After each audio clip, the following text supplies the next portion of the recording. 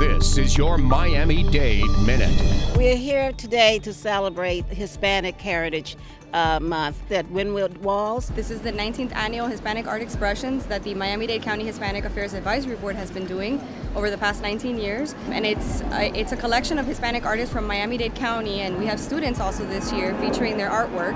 It's all from local artists, and they come out and we put together a gallery night. It's open to the public. The significance is to show the diversity within this community, especially District 3. Es una ayuda invaluable porque nos abren espacios, nos dan oportunidad de conocer, de que nos conozcamos como artistas. I think at an event like this is that we all need to unite and become one and work hard for this to be a strong county.